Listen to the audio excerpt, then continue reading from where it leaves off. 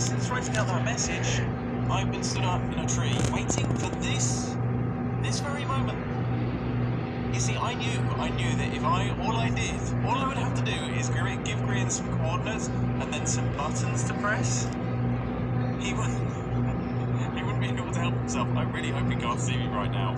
He seems to be looking around. Okay, he's placed the sapling in the item frame. This is not exactly what I expected. He needs to eat the cookie. And he needs to set fire to that block. Okay, so he's rung the bell. He's done stage 1 of the initiation. This is fantastic news. He's eating the cookie. Alright, so he only... Hey! He's initiated. We've got Grian having challenges.